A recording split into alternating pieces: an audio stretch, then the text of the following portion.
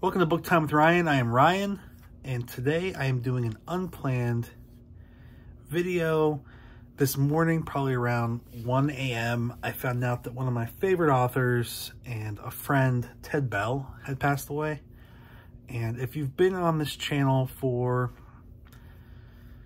any amount of time, I think you've heard me mention Ted before. So I'm going to go over some of my memories and why Ted's important to me. And really a central part of even the reason that I'm here on BookTube and reading is because of Ted. But there's these different stories. And I'm not really going to edit this down. Usually I try to edit it down. I'm having some issues with my new phone and doing that with a little bit of a lag on iMovie. But I'll just kind of let it play out today. So,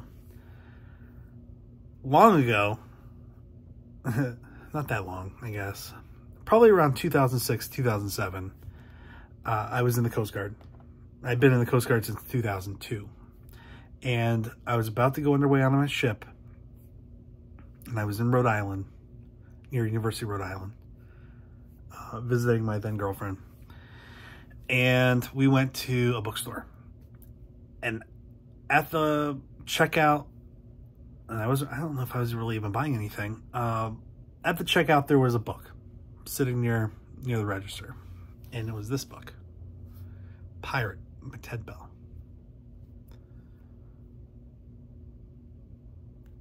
And I thought, what a cool cover. I'm going to get that thing and see what it's about. Because I'm going out on a ship. And there's a life ring in this kind of deserted sea. What's up? So I bought it. And I read it while I was underway.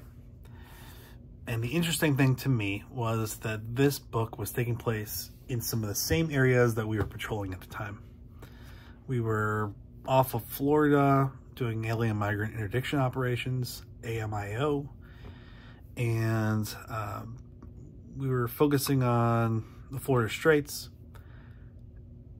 And we stopped a couple times at this small island at the end of the Keys that was called Dry Tortugas, that had a base on it where Harvey Mudd was housed, imprisoned for a while. The doctor who worked on John Wilkes Booth, the murderer of Lincoln, Abraham Lincoln, President Lincoln. The crazy thing was, the Coast Guard scenes in this book were taking place in the same areas. It mentioned Dry Tortugas in the Coast Guard scenes.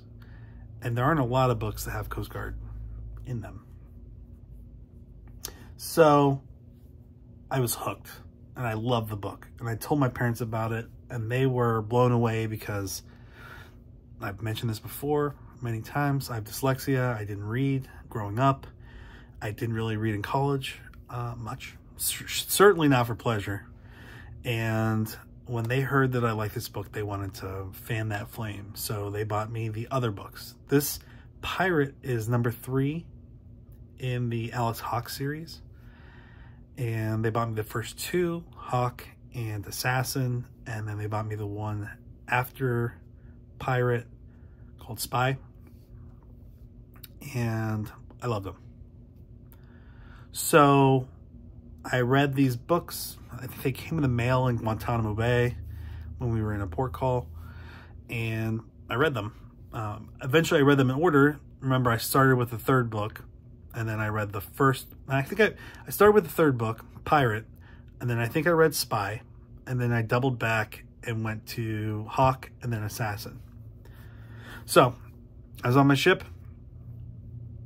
Eventually it was time to transfer, and I went to the public affairs office at Coast Guard headquarters, and I was part of a program that was from the Department of Defense called the Joint Civilian Orientation Conference, JCOC. And I coordinated the Coast Guard's part of that. We would go out for about 10 days to a different combatant command, and each service would have a day or so to present to 30, I think it was 30, maybe 60. Either 60 for the year or 30, maybe 30 per conference. There were 2 conferences a year, or 60 per conference. Maybe been 60. It's been a while now. So we had the ability to nominate on behalf of the Commandant of the Coast Guard, and then it would be voted on by kind of a panel at the Department of Defense. And from reading Ted Bell, I realized that there's a lot of military in Ted Bell's books, and he was a supporter of the military. And he was getting out there some great information about the military. And having him on this trip would help him with what he does, and it would help the military by, you know, getting out kind of the concerns, the stories, the intricacies of each branch. So it was a good match. I reached out to Ted Bell, and he was interested. So we put his name in, and he was selected, which was awesome. I can't remember if before this or after this, I started on Facebook a Facebook group called Ted Bell Fans. And it got pretty big. I mean, this was like, not that, it was fairly early in Facebook's history, I guess. And for a group, for a group that I didn't really push at all, organically it grew to, I think, maybe 6,000 or 8,000, which is pretty good. And then there was also a page that was developed that eventually had, you know, 30,000 maybe. I don't even know what we call people who follow pages. Subscribers? Likes? I don't know. So I also had that kind of support going on. And Ted went on this trip. I was so excited. I'd read the books. I'm still reading the books. I'm a slow reader. But I was a little confused on what was happening because I read them out of order. So I didn't know if a character came back, or if I was just thinking, or if I was just at a point where I was reading about an early character who was dead later. It just, when you read them out of order, you're not sure what you're seeing. For a lot of characters, not for all of them. And you don't have to read them in order. It helps. There is some reference. There is some, every so often there's a reference to an earlier event, but you can read them independently too. So I asked Ted, the conference was being hosted by the Southcom, U.S. Southern Command, and we were in Panama City, Panama, at the hotel bar. And I was asking Ted a couple questions about characters. And Ted told me that, you know what? I should make you a character in a book. And I was so excited. And I was like, absolutely. You can kill me. You can do whatever you need to my character. It would just be an honor to be a character in my favorite author's book. He had just finished Czar, I think. Yeah, he had just finished Czar. So he wasn't at a point where he was going to immediately add it.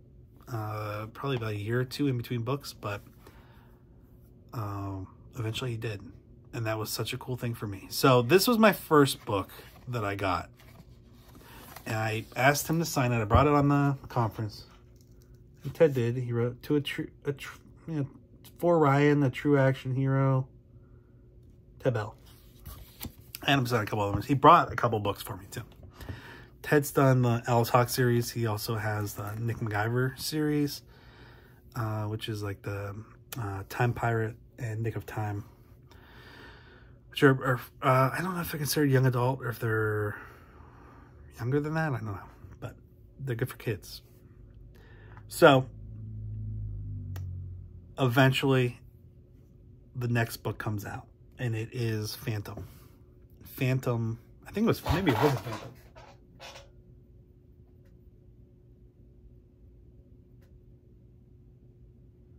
Now, Warlord was done and hadn't come out yet. Czar had already come out, so he was already working on Warlord. After Warlord, Phantom came out. And that was the book that I was a character in. It was kind of cool because they actually changed the covers. I don't remember if it was a new publisher, but it was a pretty good looking cover. So I was a character. I bought every version of it and listened to. I didn't listen to it, but I bought the audio. I read it, and eventually Ted told me that he was going to send me the proof of Phantom. It had already come out. I'd already read it. So he did. He sent me the proof. I don't have many proofs. I have 3. At that point, I think I had 1 or none of anything. But Ted sent me the proof, and this is it. This is the book. And it's just, I was so excited to get the proof of the book that I'm a character in. My first ever character book. And I've shown this before, but on January 1st, 2013, Ted wrote to me, "For my good friend Ryan White, USCG retired, with thanks for your friendship and all the good things you've done for both me and Alice Hawk. With respect, Ted Bell." And that was really special to me. That's a really special book for me. The next book that came out after that was Warriors. And in Warriors, my ship appears. The Coast Guard Cutter Vigorous. I wasn't in this one, but my ship was, which is very cool. And then the book after that, Patriot, came out. And again, I was a character in Patriot. Now, when I say I'm a character, this is not like I see myself in this character kind of thing, right? My characters are much cooler in the book than I am in person. These are characters with my name, and there's no guessing which one's me. It's Ryan White. So I was a character. Another person that I worked with on these conferences was a character.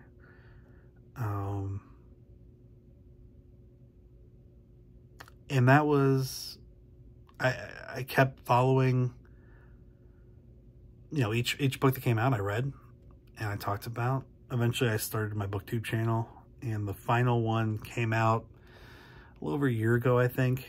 About a year ago. And I did a review for that. And I've stayed in touch with Ted. Every so often we've exchanged emails, messages, and it's been really nice to have that connection, because Ted didn't need to do that. I mean, I hung out with him for a week, and from that week we've stayed in touch. I saw him in 2018.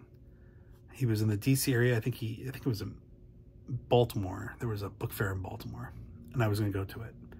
We had just had Noelia, our daughter, and I think this was really the first time I had left the house in any kind of somewhat distancy drive.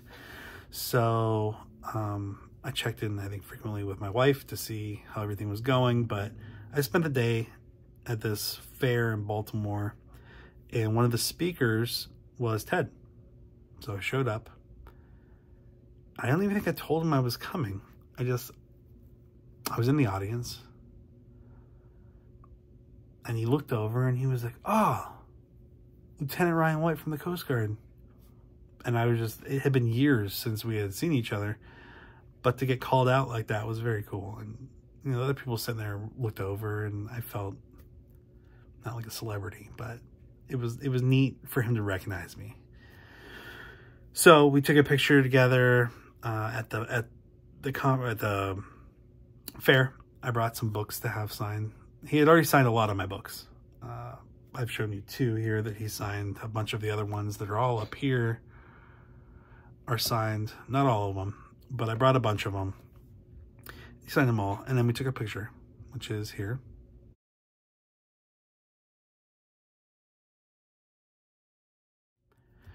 And we stayed in touch, and I would email him every so often, give him little updates, tell him what I was doing, if I saw anything happening one of his social media accounts. I'd let him know. And that was where we left it. So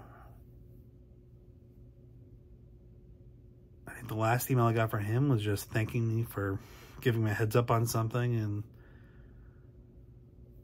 he had some nice things to say. And then this morning at 1 a.m., I was about to go to sleep.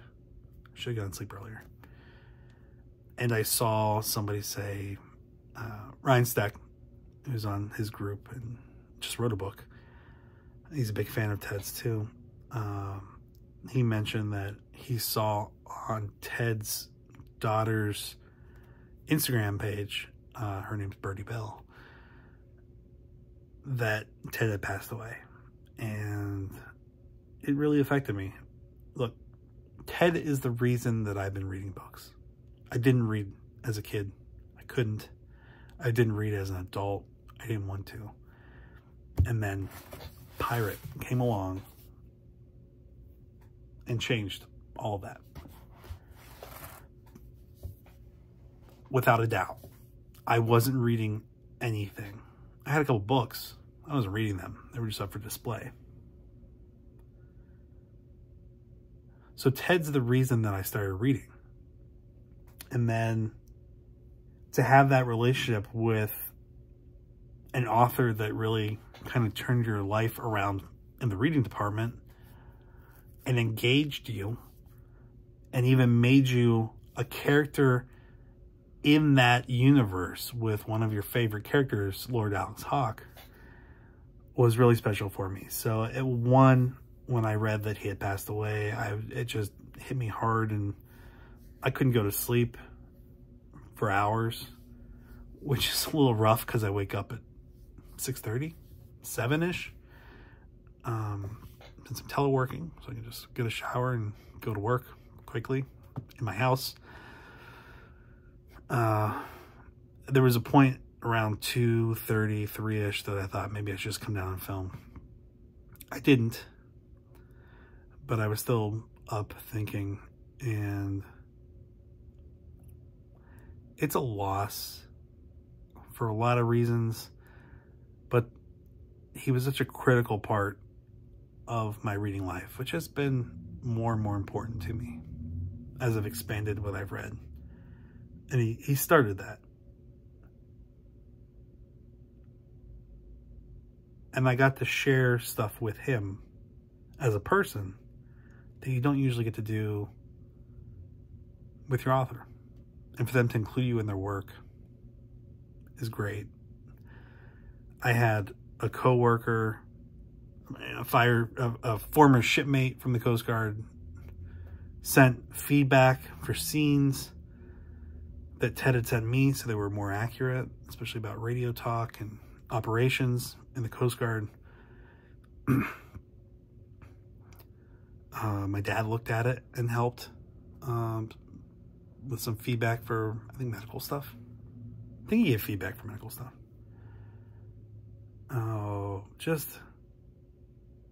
Or he offered to. Maybe that's what it was. I don't remember. But he sent my dad a book that was signed too. It was a really special place. And I've dealt with a few authors that I like dying. John le Carré is another one. John le Carré is an author that I read because I had started reading Ted Bell. And then he passed away a couple years ago. A year and a half ago. But the Ted Bell news hit me harder because I knew Ted. He's in my email. He's in my phone. And the thing is, like, we've been able to share Ted with his family. His family's been able to share him with us. And I think if you've read Ted Bell, you've experienced some of what Ted was about, a part of his life that he really valued and took seriously. And the only thing that I remember him talking about more was his daughter, Birdie. But his characters and his stories were huge to him. And if you've read his books, you can see that.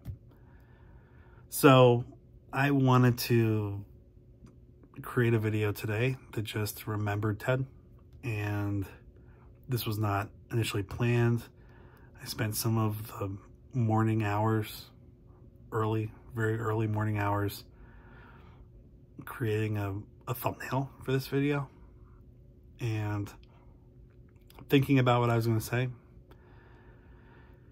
but I didn't want to have to do this, and I think this is the first time I've really done this on my channel, but I felt that Ted Bell's had a significant part in my reading and this channel existing. And I did let him know that it existed. I sent him my review of his book, which I'll include a link to. His last book. I had read everything else before I started this channel. So thanks for being here today. If you haven't read Ted Bell, please check him out. And to Ted's family, I'm sorry for your loss. And to all of Ted's fans, we'll always have a piece of him, but it's hard to lose an author that you really like, and it's hard to lose a friend that you enjoyed. So thanks.